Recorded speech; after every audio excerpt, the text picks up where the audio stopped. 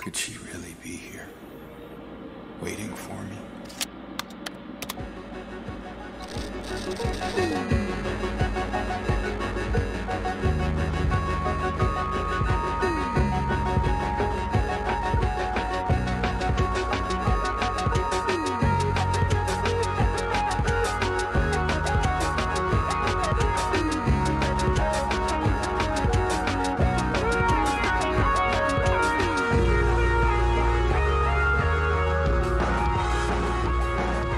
Well, hey, welcome everybody to the Grinding Gear podcast. I'm your host, Kyle Ferguson. Garrett is away on business. He will return next week. I am joined this week by none other, the big face reveal. We should have done like a whole YouTube thing. We should have made it a bigger deal. I'm sorry. But we're here with our MSQ curator, the man who got me into Final Fantasy XIV, Jon Jagger. Thank you for joining me, Jon. Thanks for having me. It would have been disappointing. The face reveal, they would have been like, oh my gosh, look at Kyle, look at Garrett. This is clearly building. And they would have been like, he doesn't have hair at all. This didn't escalate. I expected escalation. It's always escalating around here. Now, thank you all for joining us. Welcome, welcome. We have a lot to talk about today. We're going to talk a lot about Final Fantasy later on. There's plenty of things to talk about in the meantime. How fortuitous that we are going to talk a little bit of Silent Hill today. You may hear me a sniffle here and there as we have some serious smoke going on in the Pacific Northwest. And outside it looks like Silent Hill. So, you know what? It's spot on. It's appropriate. Yeah, Setting an atmospheric tone. We just needed to burn down a natural resource. But if you're not familiar with Jon Jagger, you should be, because he does one of my favorite podcasts in the whole world. Coeurl. Not the core, just Coeurl, all caps. Coeurl, yeah. All caps. There's Just branding to it. Yeah, it's good. I like it for core gamer. Do you guys still use that tag? Is that still? I don't know. Scott typed that, and Yeah. I was like, why did he type that? I don't feel like I'm a core gamer at all. I'm on the show. It kind of gives it like a PC. The cores, all the cores, the multi-threading, the core, the Yeah. Intel technology. And then he's just like, well, here's what I played on my Switch. I also get to do a D&D show with you that just wrapped up. There will be dungeons. Yep. And then you are the CraftlessRogue on Twitch, where you play many a Final Fantasy game. Yeah, I've done a lot of them. We've played through 9. 9 total, not Completed. just 9. Okay. People are like, yeah, he did it. He did 9. Great. What's next? Yeah, I've played 1 through 9. We're working on 10 right now, and it's been fun getting into it and seeing where all this came from. How's 10 hold up? Okay, well, it's the only one I ever played, and I played it at the perfect time where I wanted to kiss a girl in a lake, and that was like my entire being. There you go. Yeah. You know, that is the perfect age for it. 10, I think 10 holds up really well. I think 10 from a like battle system like standpoint, like I got in fast paced, frantic, like especially coming off of 9, like it just felt really good. The story's interesting, the characters are good. PS2 showing its age. There was a time when I looked at those graphics and I would say, it's not going to get better than this. This looks like real life. You can't get more real than real, Kyle. You can't. That's what I believed. It doesn't look real anymore. No, it's a little haunting at times. It's a little rough.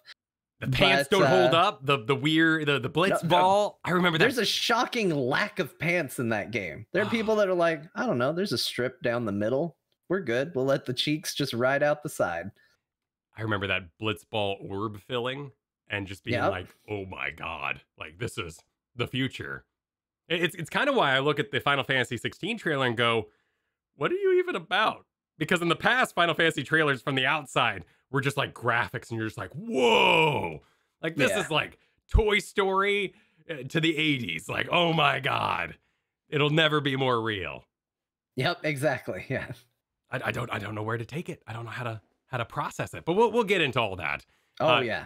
We got lots to say on that. Top here, you and I got to play a little bit of the Dark Tide beta this past weekend. We did. How'd that land for you? Pretty good. I'm gonna say the important things are there. Like I definitely walked away going, all right, we got in, we had multiplayer fun, we laughed. Yes.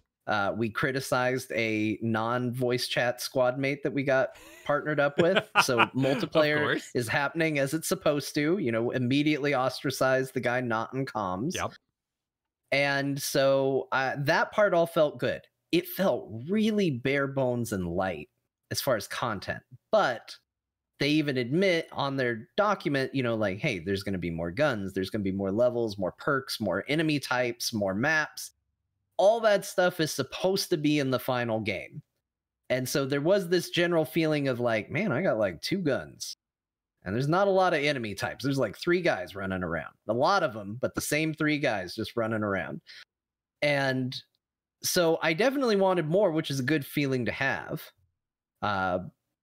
That aspect left me a little wanting, but that's something that could be addressed in the main game. So it's not like turning me off of the game or anything like that. Yeah, Vermintide's loot system is terribly obtuse when you get into it, because you're getting all these points and then you get a currency that you don't know what to do with. And then you get like boxes, but I don't think we could even open the boxes yet. The music was incredible. You got to get a key. You got to take it to the thing. You got to have a key for it. You have a key for this thing. It was a lot. I love the music, like the combat organ, heavy metal, Victorian, whatever that was. It was great. Yeah. And they've done some great design, like the spellcaster was now a sniper rather than an AoE. And when we played Vermintide, I always felt like the AoE wizard lady was required to just deal with boards. So I had a good time with it. I just want more. I just need to see what that game actually is. But it played well. We had a few, you know, weird little. I got hit so hard the game crashed. You know, so there's some clunkiness. They got a month to figure it out. You know, but honestly, I will say this: if you want to sell damage in a video game, getting hit so hard that the game crashes really made me feel it. There was definitely a sense of, oh no, I got hit bad. That was rough. So it's a quality game. Well, we had a plethora, a burden, a confusing assault of announcements from Silent Hill this week. So I asked you before the show, hey, do you have anything about Silent Hill? And you said, well, it's complicated, which is perfect. So yeah. So please, before I share my own complications, how do you feel about Silent Hill in general? I love that we both live in a complicated place when it comes to Silent Hill, because on one hand, it feels like we've been just waiting so long to hear people talk about Silent Hill again.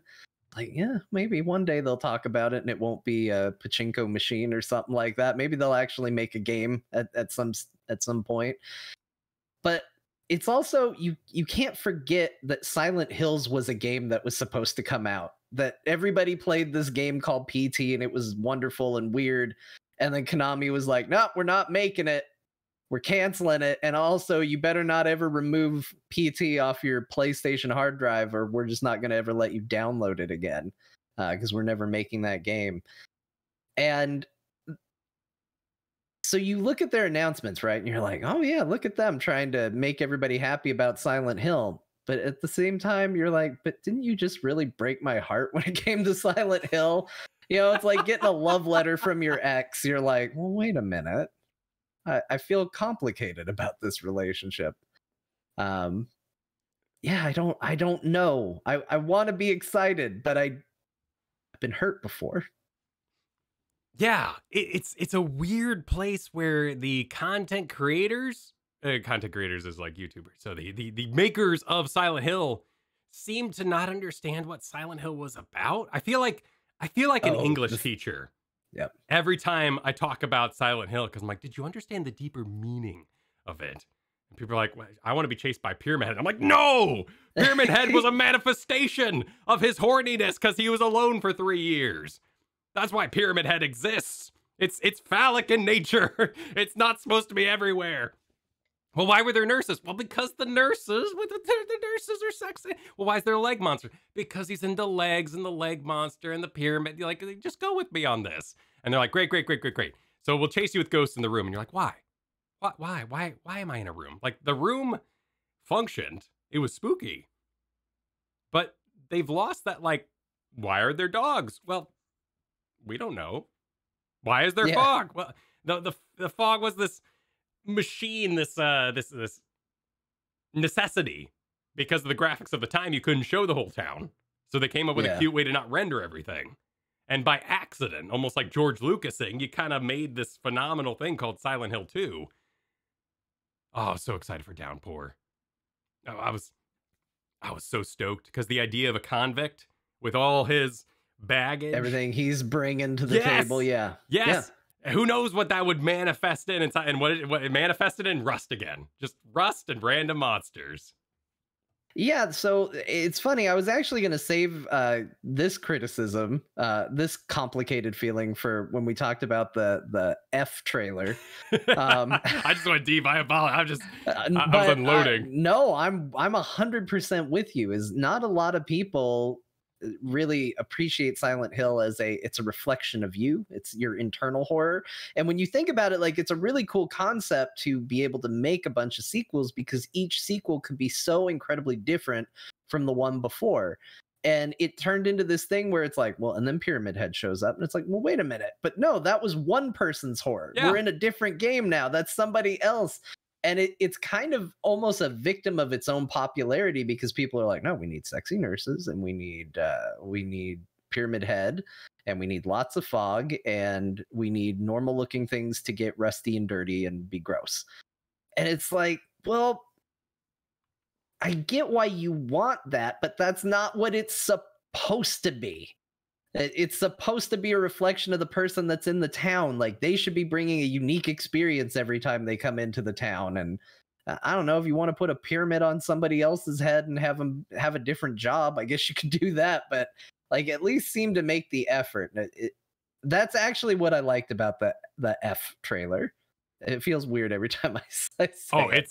It's a music note, right? Is this choice. A music thing, like a music note? F for falsetto. What it means big, right? Isn't what in the sequel to Beauty and the Beast, there was the giant evil organ that was named Forte. Forte. Is that it? I'm going. It's a musical thing. Is where my brain landed. F means one thing to me. Yeah. Oh, like F's in chat kind of thing. That doesn't get. Forget about what that says about what Silent Hill would mean to me if I was there, but F means one thing. And I feel like Konami finally has F to gives about Silent Hill is the headline that just writes itself, because they did not care, and then all of a sudden they're like, "Hey guys, Konami's back. We love you. What, you thought we forgot about Silent Hill? No, we look at all the Silent Hill content we're getting." It's weird. It reminds me a lot of it wasn't Prometheus. What was the one after Prometheus where the robot went and did his own thing for a while, and it was really solid? Oh, Alien Covenant? Yes, Alien Covenant, which shouldn't have been an Aliens movie. Like, there's no reason at the end they should have fully formed into xenomorphs. It should have just been a sci-fi movie. But yeah, they put Alien on there to get people to go to see the movie. They squeezed in Mickey Mouse at the end, and everyone's like, "Oh, I love Mickey Mouse. I'm going to go see this movie." This trailer is for F, for big F's in chat. It's haunting. You know, it's certainly it's 1960s Japan.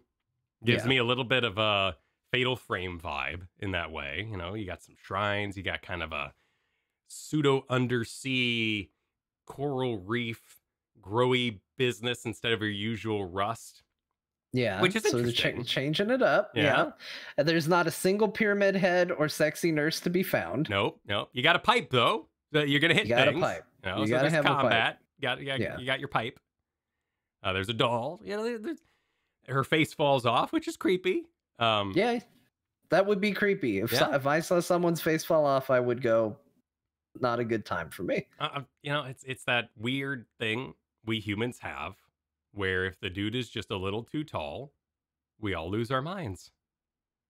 And when your face falls off and there's a big hole underneath, a la Dark Souls or any other property, you go, "Oh, I'm interested."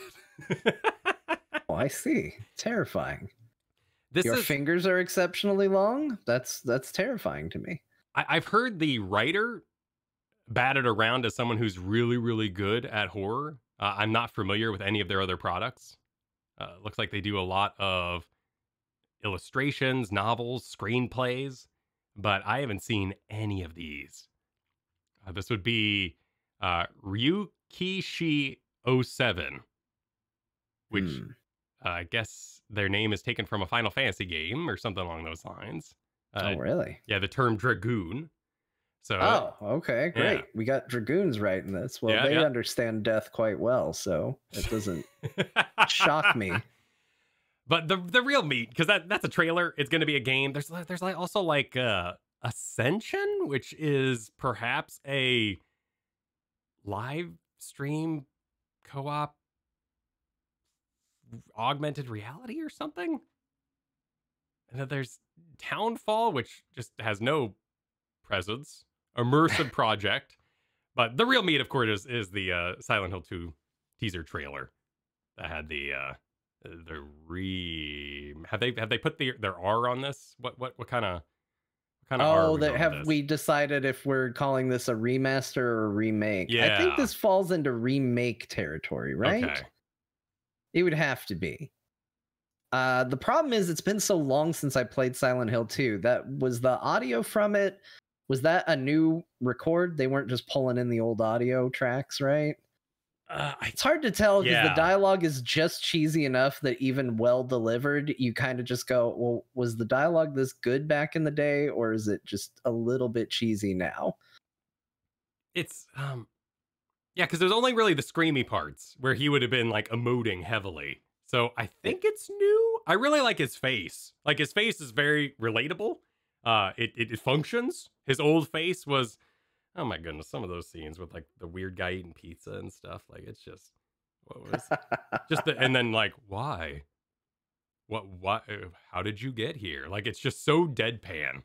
There's a lot of opportunity to embellish it and make it big and make it good. It's a great story for sure. So same script, probably different people reading it, probably reading it better. I think that puts it firmly in the remake territory. Okay.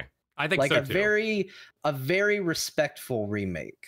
I mean, we'll see. It might go the way of Resident Evil 2. Like, who knows if they keep literally the same game in there, or if it's just kind of like a greatest hits collection of things you expect to be in there. But it makes it sound like it's a remake. Explain that for a moment, because you're a big fan of the Resident Evils. You beat them with all the characters and multiple times, but I know the story diverges and like the real story is on Claire. Is that but you can get the full story. You just gotta beat it twice. Yes. Is basically then you get the final boss and the final cutscene. Yeah, I'm not a 50%er like some people I record podcasts with. Does it play credits? Does it like play credits like it's over, or does it actually just kind of end and then it does play credits? Okay. But it's a real abrupt credit. So the first time you beat the game, there's a moment where like it depends on which character you're playing, but Leon comes bursting in and she's just like, Leon, and then credits. Like you're going, really? This is where you're gonna end the game? Just somebody's just like, oh, it's good to see you, and then credits. And then when you play it the second time, that scene continues, and then you get to the actual ending. Is it unclear? Like the menu pops up and you have to go like new game, select character, or they call it, so you can do Leon A, Claire A, and then you can do Leon B, Claire B. So you can, there's basically 4 different ways you can play it, but A and B are basically, they are the same roughly. It's all a result of the PlayStation method of like they had discs, right? So you would put in Leon's disc to play Leon, and then you put in Claire's disc to play Claire.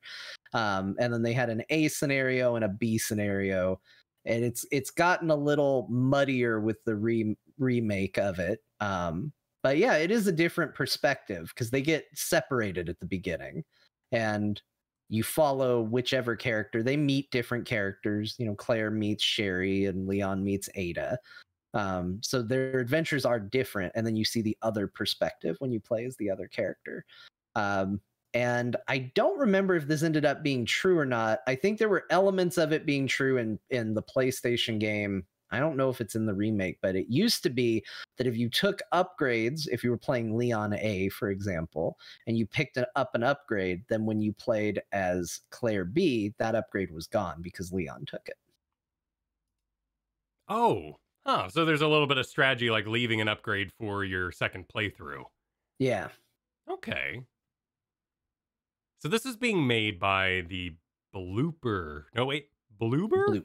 Bloober. Bloober team. Blooper's not a real great. I mean, I don't know. You could decide how good Bloober is, but Blooper is probably not what you want to sell a game as. They're owned by Tencent, 22%, which is about what Tencent owns of everything.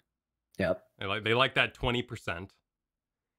They are based out of Poland, and I would know them from Layers of Fear, which I guess means they're really good at the peely thing. Like anytime anything's going to peel off or do the Silent Hill transformation, they're going to be all about it. It'll be great in that regard. Layers of Fear was actually pretty good. It was all right, yeah. Yeah. Wasn't terribly deep, but it had a cool horror element. It was kind of made on the tail end of that Amnesia, Dark Descent time period, so not really madness mechanics, but a lot of things being based on where you look around. Yeah, it felt like Amnesia for simple people, like, which was me. Like I say that with all the love and respect in the world, because that was me. It was like, we're not gonna get real deep on this. Like, you're gonna go into a room, you're gonna look around, you're gonna turn around, the room's gonna be different, and I'm like, oh, that's scary, that's good. Amnesia was more like, let me tell you a story.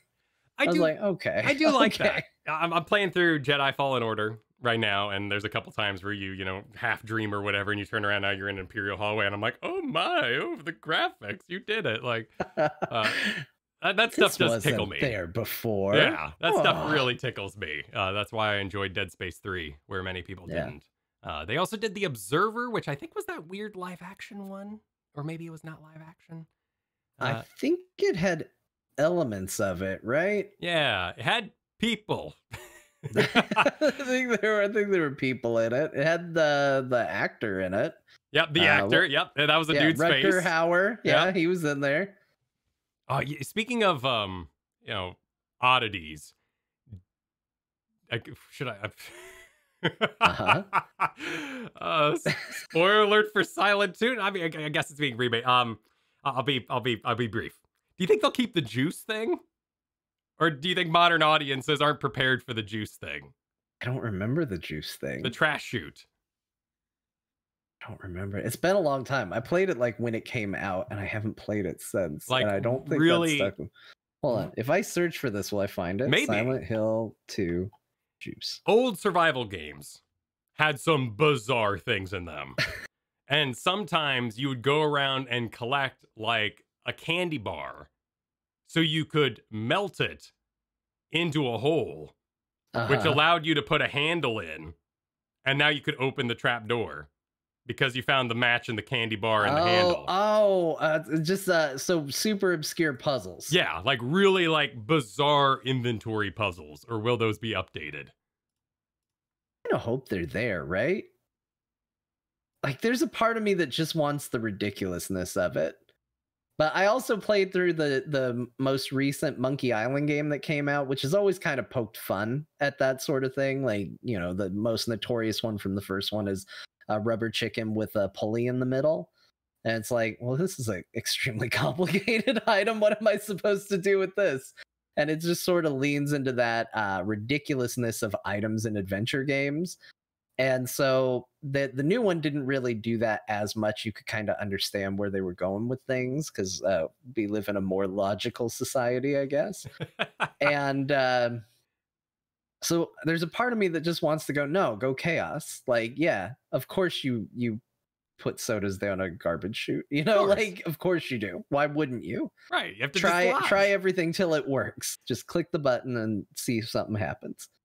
The radio thing, like, there's so much about Silent Hill 2 that just works so well. It was such a great co-op game too. Like, one person play and everybody gathered around watching the horror movie. It was cinematic enough like that.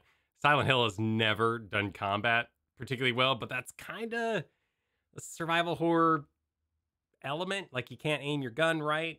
things have gotten quite a bit better in Resident Evil Town.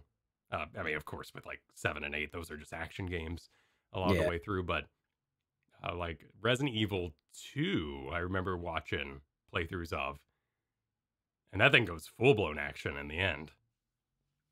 Yeah, it's kind of weird how actiony it's gotten. I always thought that the feeling like you couldn't accurately defend yourself, you just kind of use it as a last resort, made the game scarier. And I feel like horror games have diverged in those kind of two camps where it's like, we're not even gonna give you weapons now. Like, you thought it was scary when the weapons were bad. Now we're just not going to even give you one. And that can sometimes be frustrating because you're walking around and you're like, well, look at all, I just saw a chainsaw sitting back there and you showed it to me because it was scary, but why am I not picking it up and using it to defend myself? And then, even Resident Evil has now gone the way of, kind of taking 4's combat model and applying it to all their games going forward. So you always feel like shooting is a bit of an option and you're just limited by ammo. Yeah, it's a choice. I don't think I know I don't remember the name of it. The original Amnesia project they did, the first game, but it had like a gun, it had a stick. I think you also got some basic weaponry in Soma to like kind of glitch out the robots, and ultimately it worked as a disservice. Yeah. So we'll see. This is supposed to come out in. Actually, do they even put a date on this? No, they're just like, they're just announcing. They're announcing all kinds of things. We're saying Silent Hill a bunch of times and hoping you get excited and forget about the time we didn't like Silent Hill as much. So that's the one. Like, is that the crux of your complications? Is the Silent Hill thing in the house with the lady that followed you and the baby in the sink? I mean, I wanted to see what that game was going to be, right? Like, for good or for bad. I never really beat the demo. Once the mystery of the demo got solved and you kind of figured out what PT was and how to beat it, it got a little silly. Like, you got people yelling names into their controllers and stuff like that, trying to figure this thing out. I don't know if that's a game I wanted, but I have to be honest, that game legitimately terrified me. Yeah. Like, they created a genuinely haunting atmosphere. And I even remember playing Metal Gear Solid 5, and you could stumble on a camp where all the soldiers there were already dead when you got there. And the little radio in the tent was playing the same audio from the radio in PT. And I got freaked out in Metal Gear Solid just from that, as hammy and cheesy as it was, that don't touch that dial now. Like, it just somehow got into you and it just lived in there. And you were like, oh my gosh, this game's really scary.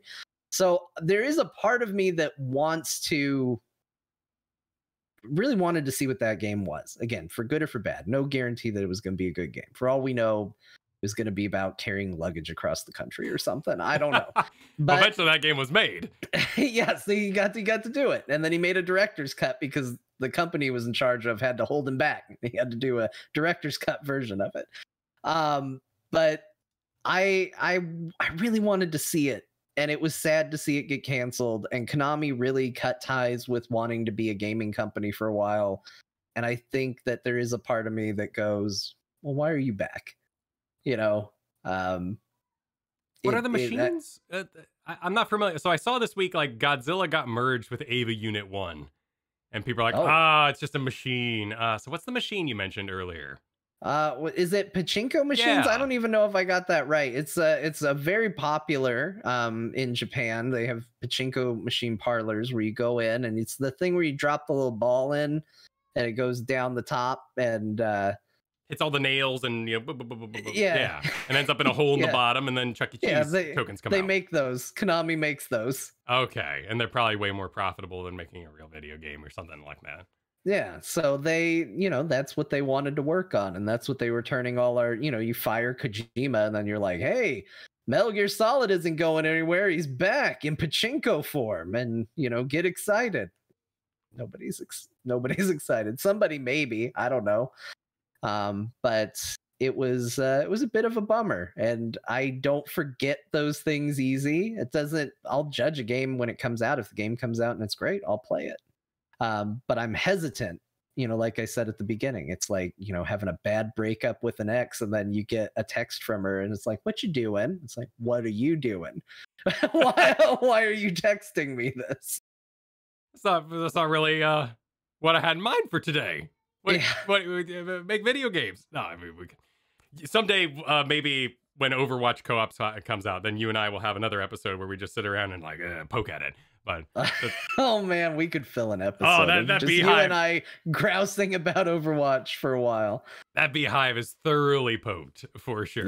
Yeah. With They the co-op don't missing need it right now. Yeah, no. And there's all sorts of like other conversations that I think are really interesting being had around the sphere about like what is a score screen, and do score screens reduce toxicity, and should we have them back? Are they good things to have?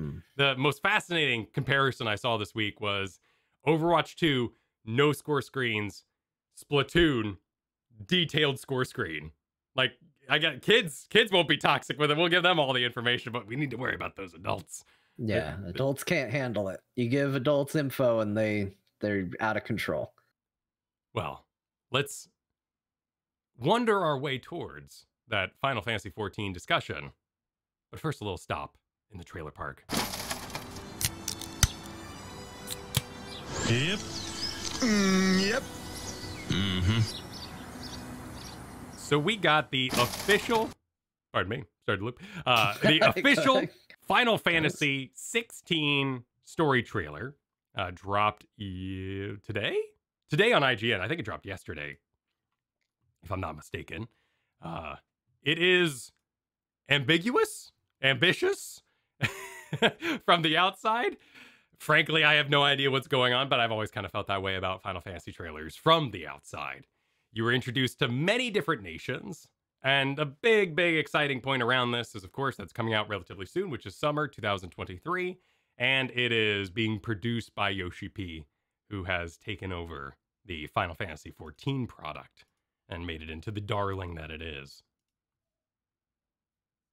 So, as someone in the know, or at least played fully through 10 and lots of 14, or how did the story trailer land for you, John?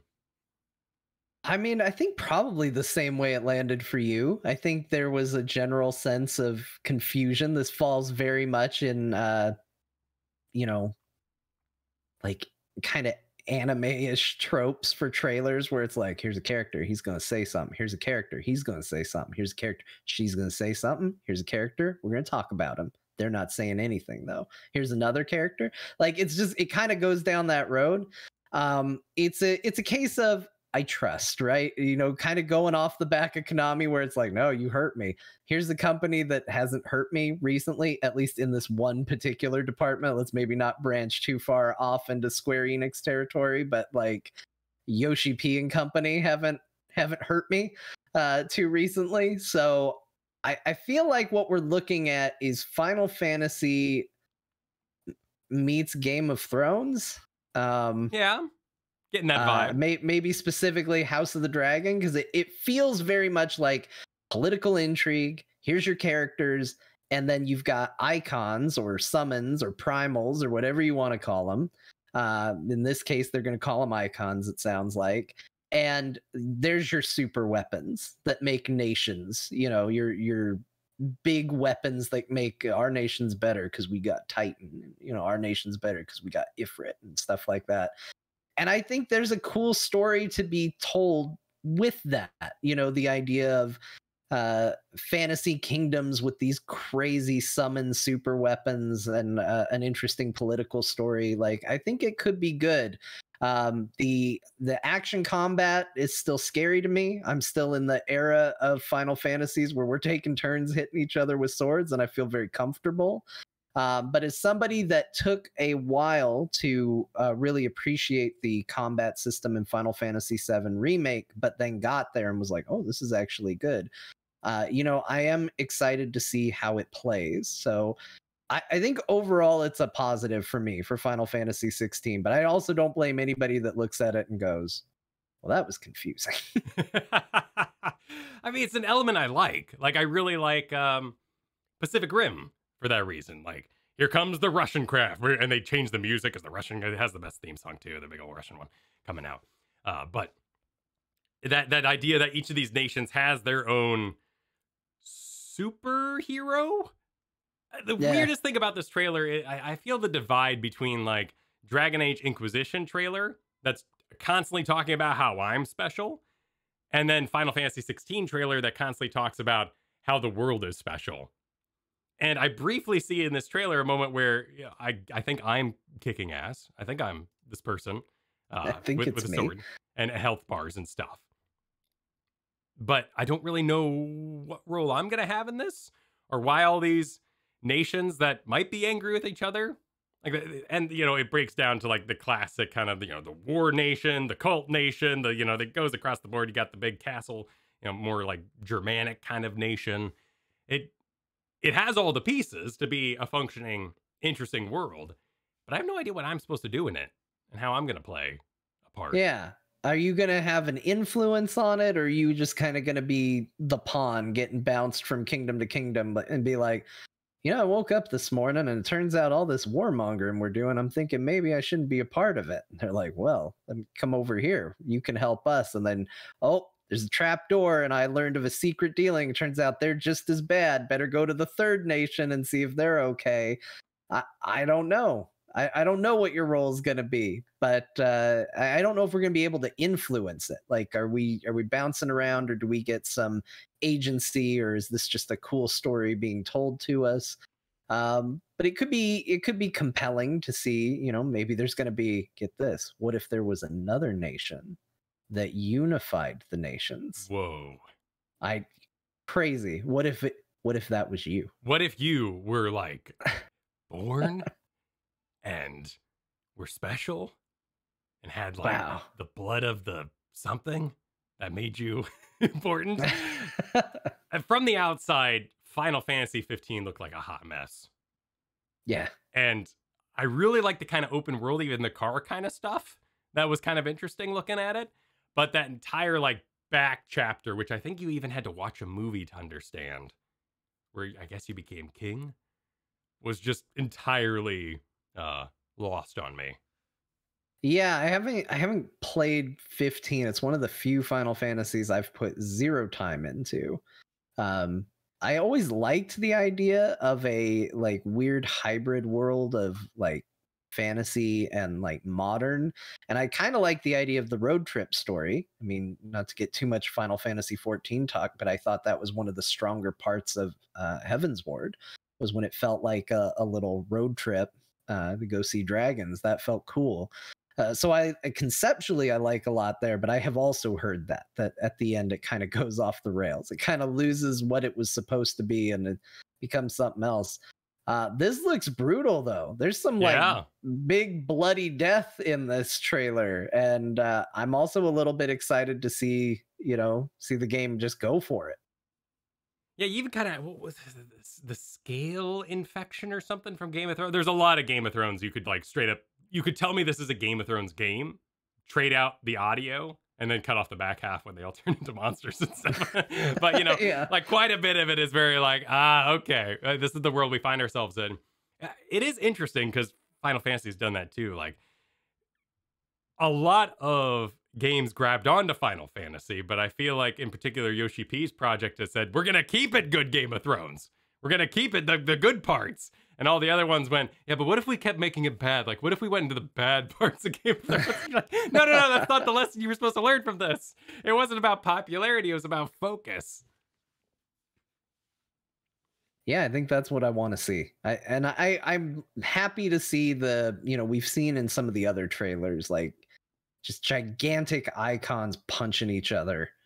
And I'm kind of all for it. Like, I kind of want to see that scale and that spectacle, and I don't know. I think it's compelling. I think it's extremely compelling. Who knows how it'll turn out, but I'm very excited for it. I'm gonna steal my parents' PlayStation 5 to play it. That's what I'm. Oh, that's right. Did they really get one just for like DVDs? Are they actually like they think they need a game console, and I don't know why, and they don't play it. And every time I'm over there, I just see it and a layer of dust on it.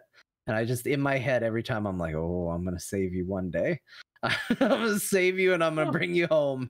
And we're going to play God of War and we're gonna play Final Fantasy, and it's gonna be good.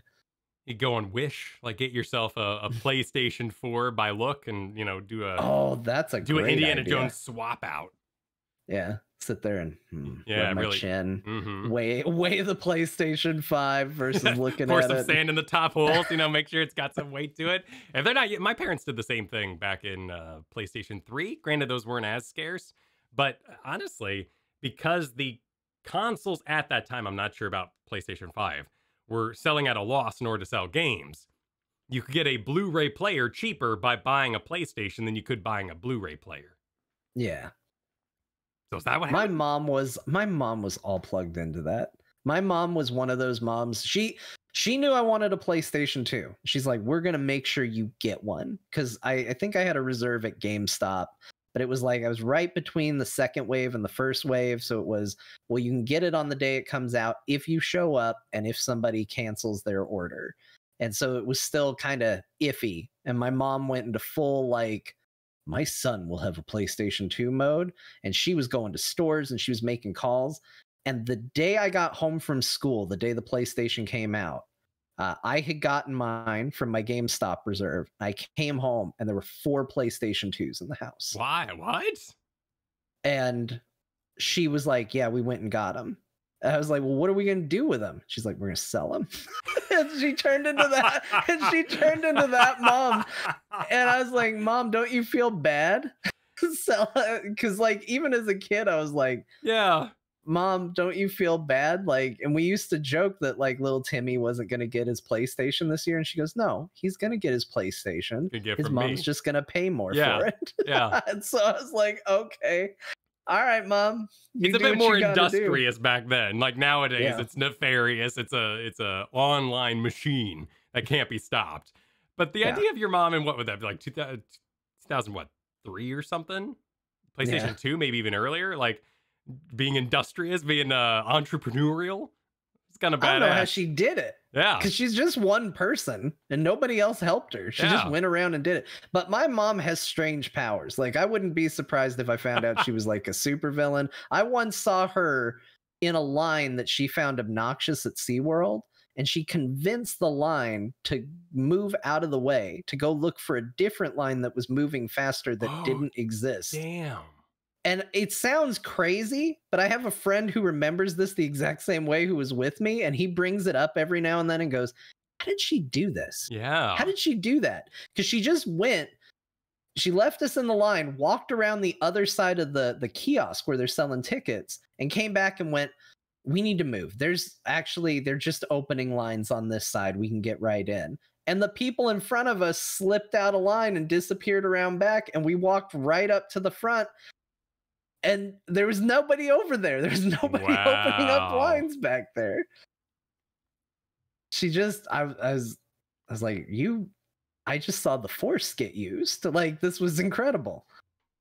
Is this going to be a PlayStation exclusive? I assume so, right? Like Final Fantasy. It kind of has to be. Yeah. Like, there's been those rumors of Sony buying out Square, and it lives there. I've always thought it was a little suspicious that Yoshi P seems to really say like, oh yeah, we'd love to have 14 on the Xbox.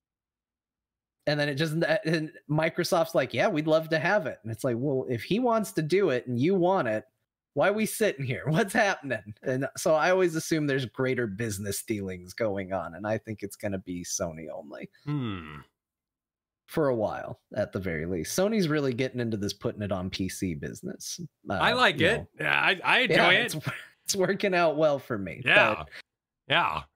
Well, before we go any further, and we're going to start talking about that Final Fantasy 14 business, I want to thank everybody over on the Patreon. Patreon.com/Garrett and Kyle, but you should use the more formal link, supportourbromance.com. You could also change it up a little bit and head over to buyourbromance.com for merch, should you choose. But this show is produced by our lovely, lovely patrons. We thank you so much for supporting this show. If this advertisement I'm doing is sitting in the middle of the show and you're like, hey, I don't really want to hear this. Well, go over to supportourbromance.com and I will have deleted this from your special RSS file. If there's any other ads, they'll be gone. You will not hear this at all. Supportourbromance.com is the most thorough, direct way to support the show. And we appreciate y'all's support.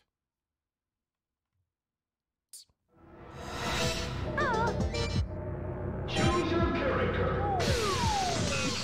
So here we are at the Final Fantasy XIV part of our show. It's time to reveal Jon's secret power he's had in the background. So I kind of want to tie it a little bit to our other conversation we're having about Final Fantasy 16, but let's get into you a little bit. This will be kind of our interview portion of the show. All right. So, when did you get into Final Fantasy 14? I've had a couple false starts with it. I think the first time I tried to get into 14. Well, actually, I bought it when it first came out. I bought the original 1.0 release. Wow. And I booted it up, and I think somebody had told me it's very good. I booted it up and went, nope, I think maybe I had a minute of playtime, if that. And went, nah, not doing it. Bye. And then I think when A Realm Reborn hit, I think possibly the same person, or it's been long enough I don't remember, but somebody said, seriously, it's good. They've genuinely made the game really good. And I was like, okay, we'll see. And I booted it up, and I had a similar experience. I was like, okay, I'm in Gridania, running around. We're hearing that song over and over again. Like, I'm just talking to people. There's no combat. Like, my head was in full World of Warcraft mode, right? It's like, why am I not out there fighting things, man? Yeah. I got anger, and I gotta take it out on woodland creatures, 3 to 5 of them a piece. And I was like, this isn't going great. And I stopped again. And I think I gave it another try, probably in Stormblood, late Stormblood. Okay, so a pretty big jump for you then. Yeah, I ignored it for a long time, and then, like most MMOs, it waxes and wanes, and I was at a point where I was like, well, I want to play an MMO. I don't really want to play World of Warcraft. Let's try Final Fantasy. Let's check back in. And I just still couldn't get into it, and I think it was probably like a series of tries.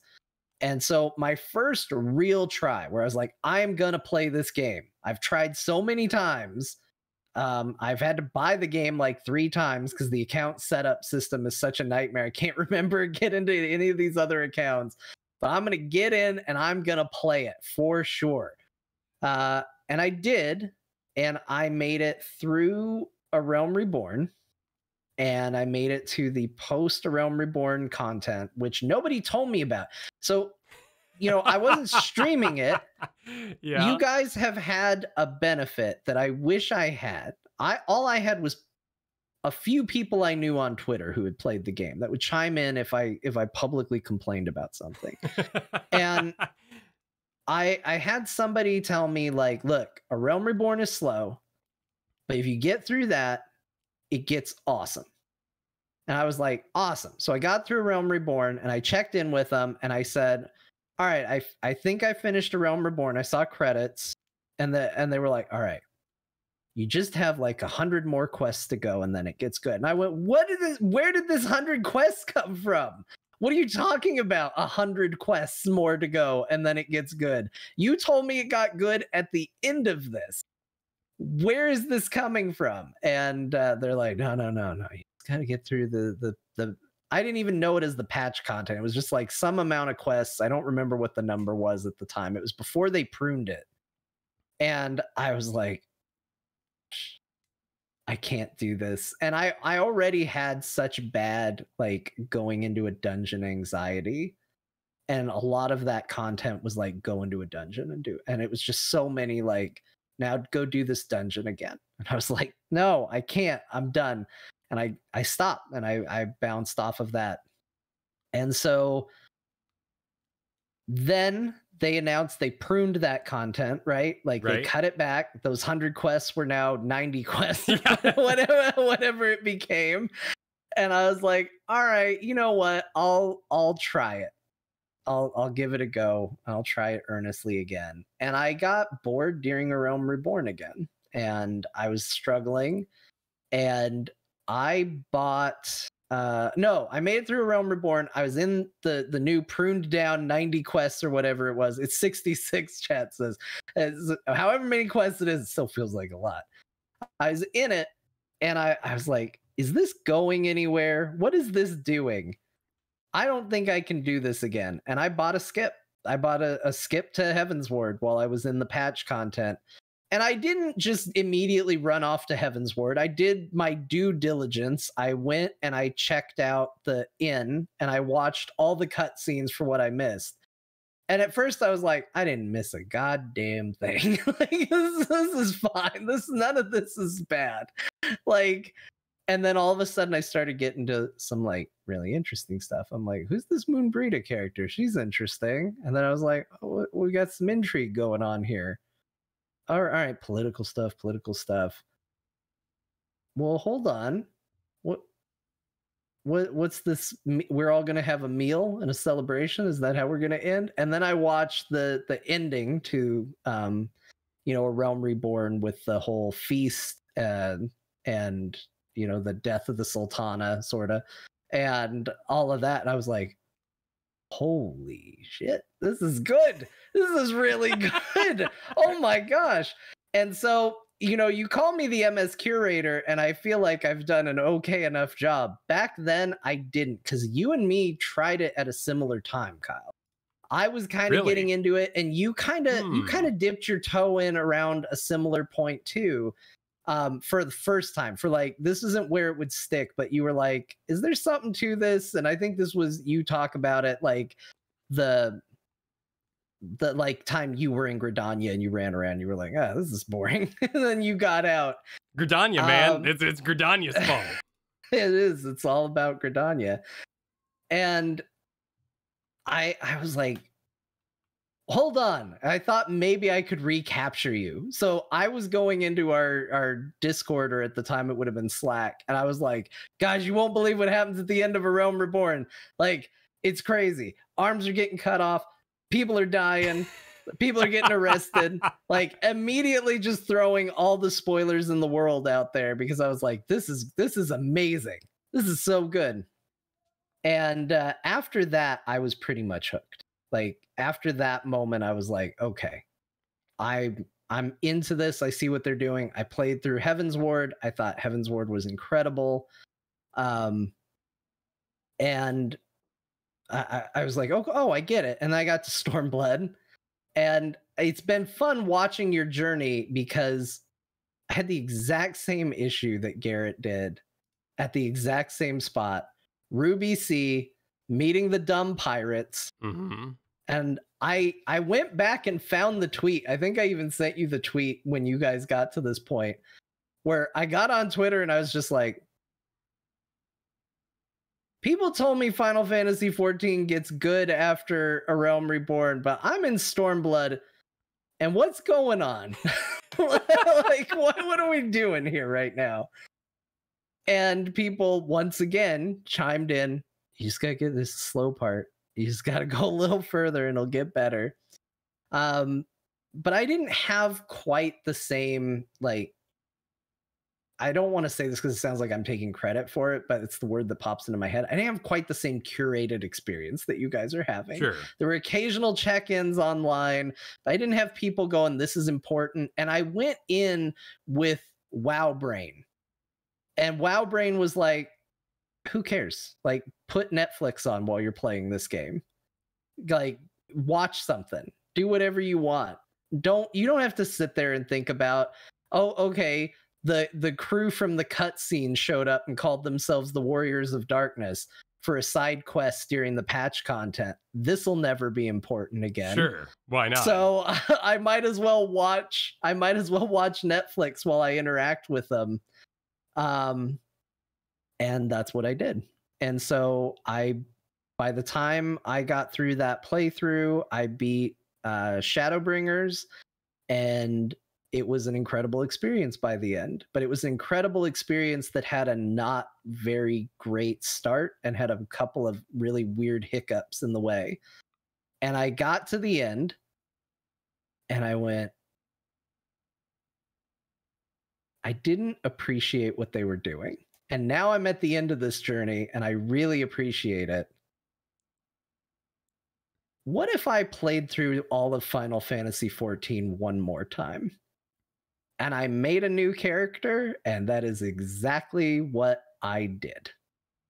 And so I can say that was probably the moment in earnest I sat down and played the game the way it was supposed to be played. Like, and it was almost immediate post Shadowbringers. Like, I did a couple raids and went, hell yeah, these are great. These are fun. Why was I so worried about doing these? Look at how I'm gearing up. And I geared up my samurai and I was like, I look cool. And then I went, all right, it's time. And I restarted it and I played through all of Final Fantasy XIV again. And that's the character and that's where I'm at now. Okay, so I remember adjacent to this, so you guys had moved Core Podcast from a Heroes of the Storm show around that like 2018 announcement. I think it was early 2019 for you guys. Yeah. And then you start talking about Shadowbringers like late 2019. And you're talking to yourself on the core. You're being like, you guys, listen. And, you know, and Scott and Bo are both being like, BFA, it's not really doing it for me. And you're like, you guys, listen to me. So, but your experience is how I go through most games. When I was growing up, I was a rental kid. Like the majority of games I experienced was through rentals. And so I had no time for side quests. It was just main quest all the way. Everything was bull until it proved otherwise. And that's how I played through Mass Effect and Dragon Age. Like, I'd get into this game and be like, yeah, you don't matter. Yeah, you don't matter. Whatever. And I'd miss tons of party members. I don't even think I got Claire or whatever her name was in Dragon Age Origins, the priest girl who becomes your archer. Because anyone who walked up to me and was like, do you require help? I'm like, no, I ain't got time for you. I've got a set crew. Alistair's here. No problem. Out of my way. And I think that's how I would have gone through Final Fantasy without other people talking to me along the way, because you can always just replay it. You can always just start it up again. You don't realize when you're, 300 hours in and you still haven't beaten the game. That's a pretty big undertaking. Yeah. So it's almost better to get into that, mindset of like, now respect it as you go, like take your time, walk away. I chat saying I would have told Science staff off. I probably did in my head. Like, certainly I showed up and some white-haired guy walks out and he's like, oh, it's you. And the voice acting's kind of off. And I'm just like, I don't care. And then eventually I get to, meeting the princess and you've seen her before. I'm like, no, I haven't. Screw that. Like, that's a dumb idea. There's nobody who looked like this anywhere in my game. So, I'm conflicted about where to ask next because I've got so many questions as to how you feel you talk about the game. So let's go personal for me. So for the way I tell it is that you eventually told me it's kind of like Dragon Age, treat it like an RPG rather than an MMO. Right. Is that how you remember it? Would you explain the game differently to people nowadays? It's really hard to say. I mean, definitely the inclination is there. And I think a lot of people did a disservice to the game because it certainly got popular at a time where WoW was having some issues. I think it became really easy to shorthand and go, this game's a lot like WoW. And I think, testament to my experiences with it, going in with WoW brain is a real negative experience for that video game. You do not go in with the right mindset if you go in with a World of Warcraft mindset going into the game. It's similar in structure and design, and it's going to feel, familiar, but I don't think you're going to have the right experience. So I think telling people treat it like you're playing a single player RPG is the best idea, because you don't want to give up the ghost too early, and people aren't going to believe you when they're sitting there, and this was you too, complaining about Alphino and how insufferable he is and how you cannot stand hearing him. You don't want to give up the ghost too much and be like, look, you're going to care about this guy a lot. He's not going to change a ton. He's going to evolve, but you're going to care about this guy. But you can't really say why, and you can't really make somebody believe it. The best you can do is just kind of say, look, you have to trust that they're going somewhere with this. which again is hard for people to believe because we've been burned so many times, and not just in MMOs, but in any story where it's multi-parts. Like we've just had characters change on a dime at the end and stuff done for dramatic effect with no real payoff to it. It's hard to tell somebody, look, this is important when they introduce you to a character. Like, you should keep them in the back of your mind. Like, you should actually pay attention to the things they say. You'll be rewarded for it. And so as a result, it's hard to sell that. And I still think to this day, the best way you can sell that is to say, take it slow, understand this is a long form story, very long form, and play it like a role-playing game. Don't play it like an MMO. The MMO will come. You'll find it eventually. But you got to get through this first. Yeah, in the end, it's more like a functional Mass Effect 3, like what they wanted Mass Effect 3 to be with the multiplayer. You beat the story, and then you hang out and enjoy the multiplayer. Yeah, then we all get together and we all go, man, what a crazy experience I have. If we talked about it, it'd probably be very similar, but now we're all going to be here and we're all going to do group activities. So for those who aren't aware, the MS Curator position that Jon has is basically kind of a text chat we both have, as you help me kind of lead through where our stopping points might be in an expansion. So for Stormblood there, you gave me a little warning about Ruby C and how we might want to kind of really plow through that and not digest that like piece by like make a whole video being like Ruby C pirates. Let's analyze them. No, probably not the right idea. Just keep going. And then eventually you'll get to beats you might want to talk about. So hey, at the end of your stream, there might be a dungeon. That'd be a great place to stop. Or it's kind of divided into 3 chapters, and I'll let you know when you've reached chapter 1 and that sort of business. Yeah. Watching us go through a story that you experienced twice, what has that experience been like? It's been fun. I watch people reacting to Final Fantasy stuff all the time. Not even just you guys. Like, you guys have been fun because you're friends. I can chat with you about it. It's not just a parasocial relationship of me watching a streamer go through and be like, they saw the thing. I can actually have conversations with you guys and be like, oh, what'd you think of this? How are you feeling about this? We can laugh about, your Alphano thoughts early in the days when I would just be like, just hang on, Kyle, he'll get there. he'll be okay. Because you really didn't like Alphano at the beginning. No. I feel like it's been in a couple videos, but I know that was like early Twitch streaming stuff and all of that when you were really like down on him. So that stuff is just really fun for me. I think part of the reason Final Fantasy is so popular to watch people do playthroughs is everybody likes to see people see the story pay off. Like that's kind of the thing. Like you don't really go to Final Fantasy for shock moments. Like you don't really show up and be like, oh man, their jaw's gonna hit the floor. There's a few of them, like there's some welcome to Shadowbringers moments where you're like, yeah, I want to see what they think when this hits the floor because they haven't seen anything like this in this game yet.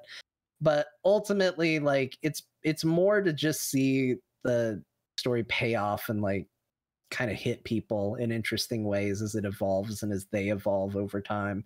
And it's fun. It's a good time to watch you guys do it. So you had your initial difficulties, bought the boost, then went back and played through it again. Yeah. Was that your first Final Fantasy game, or did you play lots of Final Fantasy games growing up? I had dabbled in pretty much all of them. Like it's kind of the series that it's like I definitely love and never actually seriously played very many of them. It's like, I played 8. I got to disc 2. I played 7. I got through disc 1. Like, little bits here and there of all of them, but never a deep dive, never a real passion for the series. And it was 14 and playing through the game multiple times and taking in that world that made me go, well, let's give the full series an appreciation. And that's what led me down that path. Do you cancel your subscription type? Do you, wander off? Do you try to play every day? Like, what's kind of your style of the game when you are current? I did play every day for a while. So I mentioned this to you before we started. because I haven't played recently. I am still subbed because in theory, I will play. But I had to do a wipe on my computer, and Final Fantasy XIV turns out there are 2 settings you have to back up if you want to do a restoration. You have to back up your system settings, but you also need to back up your character settings. And I only did one of those 2. And so when I log in, my UI is wrong and nothing is hotkeyed the way it's supposed to be. And I have not found the willpower to fix it yet. And so I log in and I go, oh my gosh. I got Brutal. so much work I got to do before I can play the video game. Brutal. I'll do it tomorrow. But you know what it doesn't prevent me from? It doesn't prevent me from checking to see if I won the lottery and the golden saucer every week. You can still walk in there. Yeah. So I can tell you, yes, I play every week to see if I've won a lot of money and the gold saucer. And then one day I'm going to fix my UI and stuff, and then we'll be good. So you've done the most recent like story chapter thing, like what was that, 3 months ago or so when all that came out? Yeah. Nice. It's just so it's still looking strong on the other side and all that. It's looking really good. Awesome. Like I knew that their goal, now everybody gets to see me work as the MS curator. Yeah. How's Jon going to talk about current stuff to Kyle? What's he going to say? I think there were 2 goals with Endwalker, right? Like you wanted to see a payoff to the end of the story. Like if you're going to bill it as the end of the current story, you want to see it pay off and feel good and not feel like we did it, but there's another threat that the One Piece in the land. I'm not going to watch One Piece until it's over. Like the whole idea of Endwalker, like to me from the outside was like, oh, they're going to finish something. Now let's see what this is. Let's see what this is about. And so knowing that they want to end it and then they want to start something new, how much is that new beginning going to feel like a new beginning? And I think a logical fear to have going into that is, well, are we going to do ARR again? Are we going to do, is this going to be 300 hours of world building so that we can start a new story that's going to be interesting? And I'm happy to say, no, they are keeping their pace and they're keeping their, we love this word, cadence, as far as like story beats and like intrigue. That's all still going very strong while still not discrediting that Endwalker was the end. We did get a question in our Discord from Luke saying, how difficult is it at times to not blurt out cool spoiler stuff to the guys? I think we just heard that. We just got an example of it's hard. That structured conversation. You just It's tricky. I spend a lot of time thinking about it. Like when I told you that you were going to have to make a choice coming up, I was like, well, they didn't get far enough to know what the choice is. And I just sent you a message and I was like, we'll just call it, do you want to take the red pill or the blue pill? We'll just go with the Matrix on this. And that's all I told you. Yeah. And then I said, we'll just talk about it in terms of pills. And I said, like, there's going to be one choice, red pill, and it's going to mean this to the stream. And there's going to be one choice, blue pill, and it's going to mean this to the stream. And here's what they're going to tell you. And then ultimately my advice was you only get to play through this game once unless you do what I did and play it twice. But, you guys pick what you want to do. That's the smartest thing. But then I did also tell you, if you stop in the middle of the red pill choice, the chat is going to have a fit. So whatever you do, whatever you do, don't stop in the middle of the red choice. Get to the end. Yeah. Don't end that stream a little early, 3 hours, and you're like, oh, I feel a little tired here. Let's wrap this up. Well, and then I heard that people flat out just ruined it for you. They still told you exactly what those choices were going to be. But I try to be very careful. Yes. I try to hide it to where when he gets to it, it's not so obscure that he'll go, the hell did Jon call this pills? But, at least it's obscure enough at the time we're talking that you'll go, all right, something's going on. I can figure this out. So you bought the game in 1.0. and dabbled about and kept kind of checking in on it. And I know you were doing Azeroth Roundtable, the World of Warcraft show with Ben and all that sort of business. Talking with Scott regularly, Core, Bo Schwartz, in and out, in and out. How did you absorb the Yoshi P presence from the outside? Like, because with the stream, of course, we've heard tons of factoids, tons of talk about his vision. And in fact, that's something I really respond to. I really respond to, Chris Metzens and Bed Broads and kind of these, like, a figurehead that you can look at and someone say, give us an answer. And with Yoshi P, the game has that director, producer type that you feel like you can trust. But your experience would have been more organic, not on stream, absorbing it by yourself. Yeah, I didn't know who Yoshi P was for a really long time. And so it was really weird because the memes kind of built up away from me. And like, I watched the No Clip documentary. I think I watched it well before I actually, it might have been what inspired me to do the Stormblood playthrough at that time, or try it. So I saw the interview with him, and when I heard Yoshi P later, I was like, oh, I think that was that guy in the documentary that I saw. Like, I was very disconnected from it. And so it was one of those things where it came to me, because again, I didn't have a lot of people to talk to about the game. So I didn't really start paying attention to Yoshi P until, honestly, for me, probably my first live letter. When I was interested enough in the game to tune into a live letter and go, oh, what's next for the game? And saw him. And then I became aware that he had become kind of this very popular and important figurehead in the community. Which by that point, like, I was immediately like, oh, guys, be careful. We've been hurt before. Be careful now. Don't do this. Don't put people on pedestals. I still get a little bit like that, but I mean, you can't deny the charm of, I love live letters. I'm sure you've gotten to see enough, because I know people give you spoiler-free versions of them to see. You've seen them hold pieces of paper up to the screen, right? Yeah, it's adorable. Yeah. So there's something so charming and endearing about that it's not some big production value of, we got to see this, we got to see this. It is just flat out like, we printed this off earlier and we're going to hold it up to the screen and show it to you. And I was just like, man, this is so endearing. This is so, like, there's a humility to it that it's not hard to see where the adoration comes from. That makes perfect sense. Also, their streams work, which is one of the weirdest things about Blizzard. They always have stream issues. Yeah, their streams work, and yet it feels like it's held together by duct tape. Yeah. They're like, we're going to cut to this. Every now and then you'll run into weird tech issues. Or I think it was one of the ones for like Endwalker showing off like new abilities. Like he went to demo something and he like either didn't work or it wasn't in the build that they ended up doing. He was like, oh, it's not in this build, but let me tell you, it's going to be real neat. Like, it was just... it's very fun to see. So I love that stuff. I love, I like self-deprecating humor, and it feels like they don't try to pretend that they're rock stars, which is nice.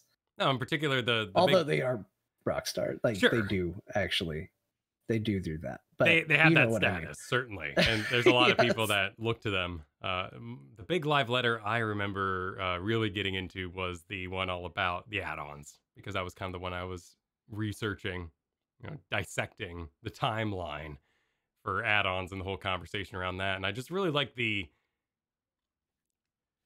forwardness of which they had that conversation with the just don't show me, Yeah. You can have whatever you want on your computer. You can't walk around the streets showing it off to people. Just don't show anybody else if that's what you want to do. It's crazy how hard it is for people to follow that too, right? Like, you would think that like, hey guys, do what you want. We can't tell is a clear enough instruction. And then people still stumble into it. And you're like, guys, what are you doing? They told you exactly. They gave you it, like, they did that thing where someone like sets a key next to the jail cell, like obviously within reach, and are just like, oh, well, I'm gonna go take a nap. And and I just picture like the people that get caught using add-ons and stuff like that. That guy wakes up the next day and like, oh, I hope there's no prison break. And the guy's just still sitting in his cell with the key there. I was like, what do you do? What are you doing? Was I too subtle? What happened here? Do you think that that respect for Yoshi P is translating to something like Final Fantasy 16 for you? I think so. I think that there's definitely like, you know that you've seen the body of work, right? And at the very least, you've seen the honesty of it. And I think that's something we don't get a lot in video gaming. We don't, and understandably so. I don't fault any developer out there for wanting to be secretive, because we know how gamers can be. It's like, oh, you made the puddles different in Spider-Man, you should die. Like the overreaction to things is our bread and butter. So I don't necessarily fault developers for not wanting to overshare or things like that. But when you see a company being, coming out and being like, yeah, hey, the way we do transmog isn't ideal, and we need to fix that. But here's the system issues we have, and we haven't figured out a way around it. And I don't know when we're going to figure it out. But here's the plan, and here's when you'll hear about it. You're not used to that kind of upfront, honest answer. Usually you just get the like wink of the nod, like, I don't know, seems pretty difficult to me. You're like, it's like, what does that mean? What should I read into that? Like, were you being sarcastic? Were you being genuine? And I think seeing somebody who's going to earnestly come forward and tell you how things are going, you believe them. It's not a guarantee you're going to like their game, but you're going to know that the right heart and soul went into it to at least give it a shot, give it the benefit of the doubt. It doesn't mean you need to go pre-order it, but it means if it gets good reviews, you should certainly consider it. You should at least go steal your parents' PlayStation for it.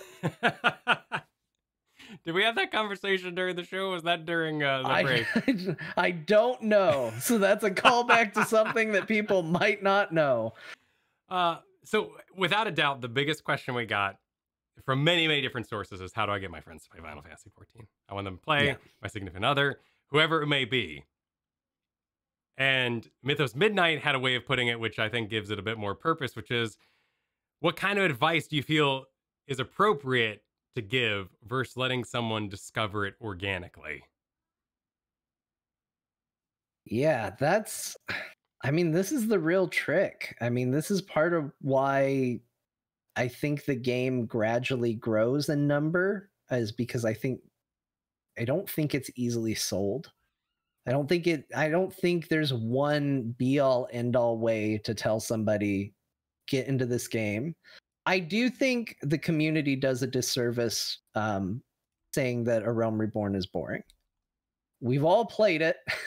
I'm not going to pretend that it's something that it isn't, but I don't think it is as bad as all the warnings tend to make it. And I think the warnings can sometimes genuinely scare people off. I think that you need to know your audience, though, when you're selling this game.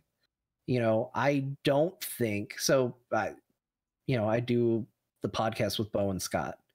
I wouldn't try to sell Scott on Final Fantasy 14. I don't think he has the temperament for it.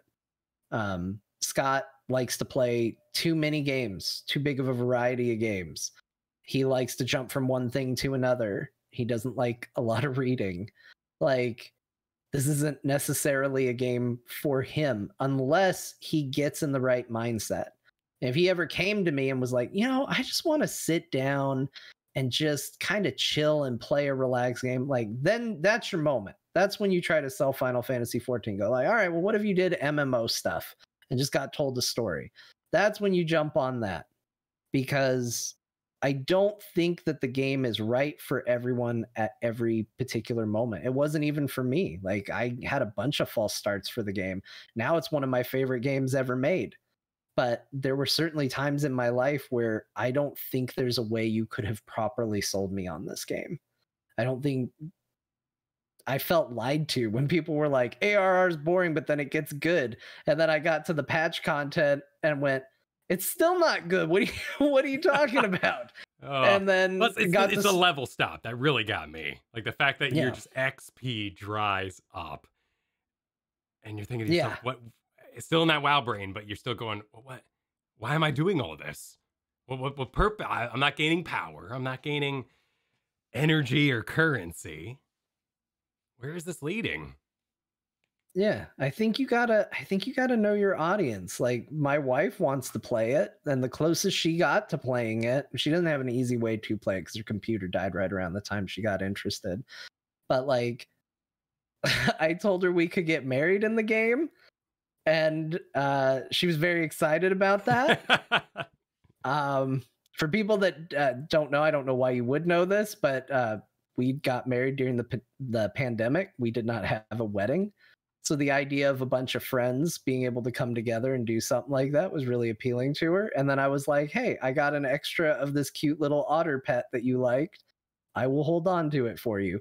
Those two things, she was like, man, I want to play Final Fantasy 14 so bad. That's not universal. Don't go try that with don't go to your significant other immediately go like, want to get married in a video game? Like no guarantees they're going to think that's a good idea. But I think you just got to know, your audience. You got to know who you're selling it to. And the game's big. There's a lot of things to do in this game. You don't have to necessarily just talk up the story. Like it's good, but that's not going to sell everybody. Like you can't drop a giant book in front of someone and go, it's good, read it. Like that doesn't work. That doesn't work on anybody. Nobody has ever been sold that like, oh geez, you know what I was missing in my life? A 400-page story. You're right. I should get right on this right now. It's unique and it's hard. It's hard to sell people. It turns out it was kind of easy to sell Kyle, but even you had a false start in it too. Oh, yeah. So I think you got to pick your moment. Yeah, mine was, and I'm sure a lot of people some people would take great offense to why I started enjoying it, but I need a dad game. I need a game that I could fall asleep in my chair at night. That I wasn't going to be attacked if I fell asleep in front of a quest giver. That I wasn't going to enter PvP randomly. No one was going to duel me. I just needed something to read before bed. And I fell asleep in this very chair often. Playing a Realm Reborn. It didn't hurt. I'd log out. The cutscene or whatever would restart when I got back in. Just alt control alt delete out of that. Just go to bed as fast as possible. Ride that sleep in. And so for me, it worked. And then I kind of got caught up in the co-opness of it and the fun to be had. And that's perhaps the weirdest part about it is the co-op game that waits for you later on, which is highly functional. Which is very well crafted. But there's definitely more action to be had in other MMOs. Yeah, it's a game that especially if you're picking up the side quests, which you shouldn't do. And that was another reminder you got to tell a lot of people is like, hey, don't do the side quests. But if you're doing side quests and stuff and you're just running, you don't even get out of the city until you're like level 3 or 4. Like they don't even send you out there. You can just run around doing errands for people for a crazy amount of time, an insane amount of time. And that's fine. But I think that so many people come in pre-programmed about how to play something that they don't recognize that it's a game that's giving them options on how to play something. And it's hard to like put people in a world and go, no, you have options to do things right now. You just don't realize it because they don't know. And so people go, I don't know, I guess I got to pick up all these quests. And, by the time they've delivered their 14th letter to somebody, they're like, I don't think I like this. Well, you shouldn't have played that way, and that's something that if you're left to your own devices, how's somebody going to stop you? How's somebody going to tell you not to do that? And I think that's where the streaming of the content and having people that can walk you through it really benefits. I find myself very often just logging in to learn how to craft or maintain my inventory. Like there's all these other side projects like Triple Triad, the card game inside of it. where I just full break from the MSQ and go, well, and this was before I was streaming too, which is quite a bit more structured. But I would just log in and be like, I don't really feel like reading tonight. I might go do something else. And that, particularly that WoW brain says, don't bother. Until you're max level, there is no reason to touch anything because it's going to be obsolete. It's going to get bad rewards. It might even like end in a glitch or something along those lines. Not fully, but we've heard about this time walking thing they're doing over there where you will be like mid-story and it's like, everybody out. That next expansion, you just kind of fly out of there suddenly. Like, wait, I was watching that. You hit max level out of the dungeon. Yep, everyone out. There are some other questions for you that you may be able to shine light on, but of course, feel free to spoiler alert yourself and we'll stay quiet for me. Okay. All right. What is your favorite trial in the game? I definitely can't share my favorite Okay. trial. All right. 100% cannot. There's no way to even talk around it. Is there something you would recommend? So when people are sitting down and they're gonna describe, they're gonna give somebody the stick to the MSQ talk. What would you personally put on but you got to check out this? I think the Golden Saucer is a good recommendation. Here's the weird thing about the Golden Saucer. So I love it. Admittedly, I love it. I think there's a very important lesson to learn in Final Fantasy, and I think the Golden Saucer will teach you this lesson if you give it the opportunity to. Final Fantasy XIV is not your enemy. It's like D&D. The DM is not your enemy. Final Fantasy XIV wants you to go into its world and have fun. When I first went to the Golden Saucer, I went there, I went in, and I was like, oh, this seems like a money sink. This seems like a way to just take gil out of my pocket. The hardworking adventuring man, they're going to take all my gil. I'm going to be broke just so I can play some dumb mini games. I'm not going to do it. And I didn't. I left immediately. I was like, I'm not falling for this. But if you spend the time there, you very quickly realize it's almost impossible to lose MGP at the Golden Saucer. It is just a place to play some games and earn a second currency and earn some rewards for it. You don't lose hardly anything. There's a single buy-in, which you should do to buy in as many tokens as you can just to get a head start. But you basically win. Even if you go play the mini games where you can lose, you've lost 1 coin. And then even doing a bad job, you'll get 5 back. It's not there to take your money. It would be the least successful casino in the history of mankind if it was real. And it's a testament to the fact that they're not there to trick you. They're not there trying to take your money away. They're not they just want to give you a place to go do fun things. And that's a universal truth in Final Fantasy XIV. All this content is there just to hope you have a good time with it. And if you don't do it. Go do something else. And I think that lesson in the Golden Saucer shifted my perspective on so many things. Palace of the Dead. It's not for everybody. It's a little dry, but it's not messing with you. It just gives you extra stuff. It's just other stuff you can do. But we get so focused in this, I don't know if it's free to play content or what, but we get in our headspace about things like, oh, they're trying to trick me. This is a trick. I'm not going to fall for it. They want me to do this Palace of the Dead for some reason, and I don't know what it is, but they're getting something out of me. No, they just want to give you an opportunity to have fun. Well, it's engagement, right? Yeah. It's the word we see thrown around a lot recently. In fact, there was a Overwatch interview. I forget the site that did it, but essentially they're like, so why'd you switch to a battle pass? And they're like, well, we felt engagement was higher. You just said that out loud. That's not the part you're supposed to say. You're supposed to say that it was more fun, more rewarding. You're supposed to at least sprinkle something on top. And definitely going into the Gold Saucer, I had that kind of fear too. It's oh, this is just for hours. They just want me to be in here so some executive can walk in a board and say, look at the engagement these players are having. So-and-so even subscribed an extra month just so they could get their ticket back at the end of the great jackpot. because we kept them playing until the weekend. We did it. We got him, man.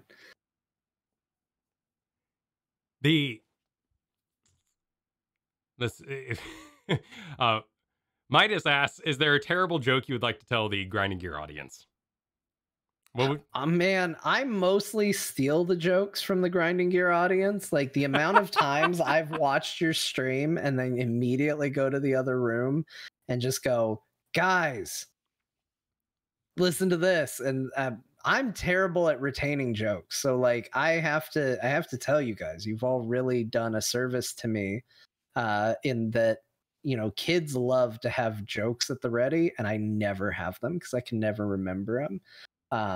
But I did look up a list of dad jokes before we started. Okay. In case I needed it. And Find the one I like is hold on, I lost. There it is. Where do pirates get their hooks? The secondhand stores. You know, That's I was expecting like R something like Arby's or R Walmart or something. No, but that's got a little twist to it. That's pretty good. I like that. Kristen asks, you've been playing through all the Final Fantasies 1 through 9 after 14. Can you speak to the differences of knowing the references versus having them pass you by on your original playthrough? I'm often curious whether a boss, duty, or theme is new or a throwback myself. This has been a crazy experience to find out how much of this stuff actually existed before 14. You know, you're running around in a game and all of a sudden Shinryu pops up and you're like, what is this? What is he doing here? Why is this a thing? It's really nuts. It's really nuts to see how it has impacted 14, this kind of history of games. And I think that it has given me a better appreciation, like in reverse. Like I can't go back. I can't be the person playing through 14 and going like, oh, look at all the loving homages to all my favorite games. I can't ever go that way. But it has really improved things. Like I'm a sucker for web lists. Like I'm basically supporting all your things you hate about the internet because I always click the top 10 things that you didn't know or this. And I've seen a lot of Final Fantasy ranking lists, right? Of people saying like, oh, we put them in the best order. And one thing that shocks me is how low 3 is usually on everybody's list. But because 3 has such like heavy ties to Shadowbringers, like musically with certain themes, like all this stuff, I love Final Fantasy 3. It's very high on my list. And I think that it's probably only that way because I did it in this order, because I went in this direction and was able to go from playing Shadowbringers to then playing actual Final Fantasy 3 and going, oh my gosh, it's the Crystal Tower. Oh my gosh, it's the Eternal Wind, the song from the trailer for Shadowbringers. Like, oh my gosh, look at all this stuff. Like, this is so amazing. And as a result, 3 hit so strongly for me. I was like, this is one of the best Final Fantasies ever played. Why did this never come out in America till now? What is this? What's wrong with people? Why do people put it so low on the list? I don't know if that's a case of the game not being appreciated or if that's a case of like, man, Final Fantasy 14 is a strong love letter to some of these other games. What's the conversation here in the chat about 3 not being 3? Is it confusing to do old Final Fantasies? It is. So here in America, we got Final Fantasy 1. And that was Final Fantasy 1. American Final Fantasy 2 is Final Fantasy 4. And American Final Fantasy 3 is Final Fantasy 6. What? Oh. So wait, there is no 4? Or so there's ones missing in America? Like just if you were until they went back and did anthology type collections, we only had 1, 4, 6, and then 7 on existed here. Why? So they didn't think it would sell well here. They didn't, and also I would anticipate it probably was a pain in the butt to translate. Okay. Okay. So yeah. I guess I can see that. Huh. It's kind of the opposite problem of making the toys before the movie's out. Like they just Yeah. straight up said, no one's gonna care. Yeah. So that's why there's so much fondness here in America for, 1, 4, 6 specifically, because those were ours. Those were the ones we got until you went back. And like by the time they came out, it was a case of going back. You were playing 2 for the first time on like Game Boy Advance or on PlayStation, unless you did some sort of emulation or something like that. So, for a lot of people, you go from playing Final Fantasy VII to being like, hey, you want to play this NES game that came out in Japan years ago? It's like, no, not really. I don't. But there's a lot of really cool stuff in those games. Like Final Fantasy II is easily the most derided one. Like most people would put that as the lowest mark for the series. But even it has like some crazy ambitious goals. Like it was Skyrim before Skyrim. Like you get better at skills by using them. Which, you think about an NES game doing that, and that's kind of crazy. But you think about modern games doing it, and that's how games work. Like I jumped a bunch in Morrowind, so now I'm good at jumping. That's kind of how Final Fantasy II was supposed to work. They just didn't do a very good job of it. So it was ahead of its time. It's still not great. How are you playing the games, the old ones? Because I see you move fast or like auto-complete battles sometimes, and that seems appealing in an old game. Yeah, so my best recommendation, and I'm sure you've got a lot of people playing 14, so this is probably a good thing. If you want to go back and revisit those, there's a thing called the Pixel Remaster Collection. It's basically 1 through 6. You can buy them piecemeal, you can buy them together. The Pixel Remasters are phenomenal. It does an amazing job of updating the graphics without thinking they've upgraded the graphics. You look at it and go, this is how it looked. Yeah, this is 100% how it looked. This is how I remember it. And then you go look at old screenshots and you go, oh, they did a lot of work to this. This is actually very impressive. So they've walked that line of like giving you what you remember through nostalgia goggles and like putting it in there. But they've also done some nice modernization. You can speed up battles. You can turn on the auto battler, which is basically, it sounds like it does the fights for you. What it really just does is whatever the last command you gave someone to do, it will continue to do that until you turn off the auto battler. So if you had your whole team attack, they'll just all fast forward through attack. Turns the turn-based combat into basically a big skippable thing that you can just fly through. So it's a great way to experience the games a lot faster and just kind of enjoy the story and the settings. And it all looks and sounds great. The soundtracks have all been redone and are orchestral. So it sounds great too. And I cannot recommend those enough. They were phenomenal. The real travesty is that they have not been put out on anything other than mobile and PC. Oh, okay, cool. So you're not doing anything extra in there. That was a bot copy that you're playing on stream. Yeah, that's just from Steam. It's really fun to come by and see those. That would be at twitch.tv/CraftlessRogue. Because you'll be fighting Diabolos or something, or I'll swing by. Well, actually, for a while there, I kept swinging by and you were trying to find a T-Rex really badly for a very long time. Yeah, that was 8.